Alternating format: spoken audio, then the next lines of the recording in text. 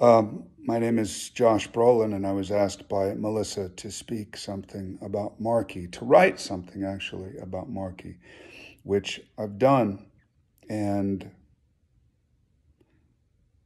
not only am I not going to read it because I don't think it's appropriate for this moment, because it's a construction of sorts. And when I was writing it, it felt like a construction. But the other reason is that I lost it. I didn't lose it. It was just misplaced. And I'm not spending the time looking for it. So it's not out of laziness, but it's truly out of wanting to be organic in what I say. This is focused on Marky and Melissa, who have both had a major impact on the Brolin clan's life. My daughters, Weslyn, Chapel, my older daughter Eden, my son Trevor, my wife Catherine, and myself. Love to be, I'll put it this way, when there was a video done recently of my kids, my younger kids, and there was a wind that came up, and Chapel leaned into the wind and she threw her arms back almost like she was flying, soaring through this sudden wind that came upon us. That's how I see this. That's how I see the effect that Marky has had on us. He was a wind that we flew into, that we soared with, and that we're extremely, extremely grateful for. We like to be confronted with weather, with the emotionality of people, with the honesty of people. And he was everything that was honest, everything that was emotional, everything that was vulnerable, everything that was open. He was a living, breathing lesson in how to live with warriorship and an open heart, and with a fingerprint always on the spirit.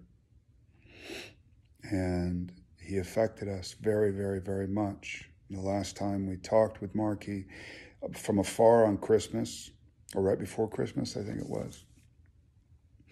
And then the day that he passed. I think it was the day, hours before. And my two little girls, Anne, Catherine, and myself, and we were so happy to be able to do that before.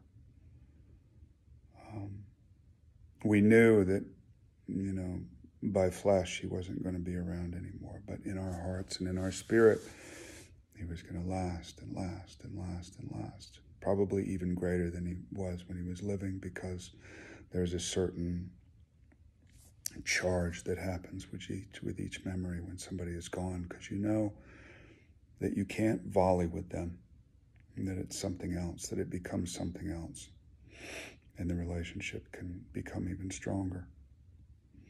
And Melissa has put herself out there to such an extent that they were able to fly here and spend time with us, which I know, just having two kids and traveling with two kids, there's just nothing harder. There's nothing harder than that.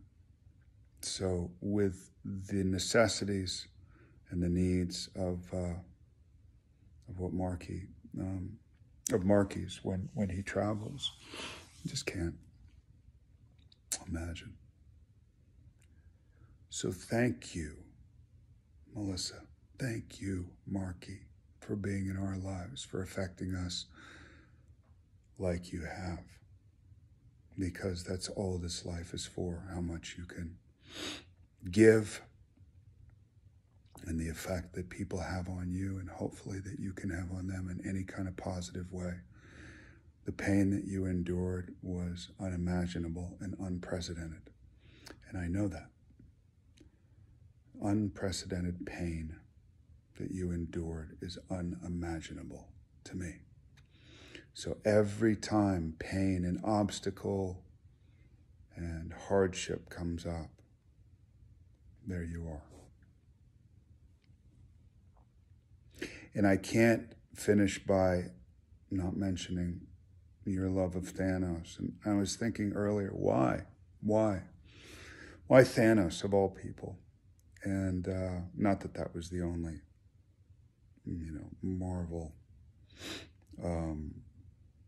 like of yours, but why Thanos? And because Thanos was powerful, and Thanos was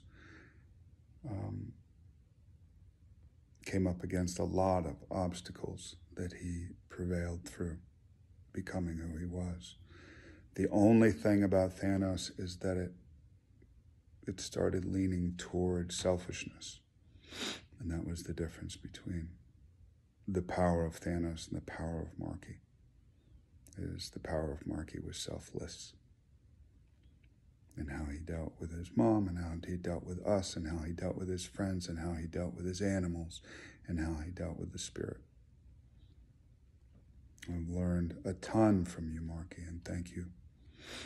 Thank you for everything that you did for us, and we will miss you, but you're right here.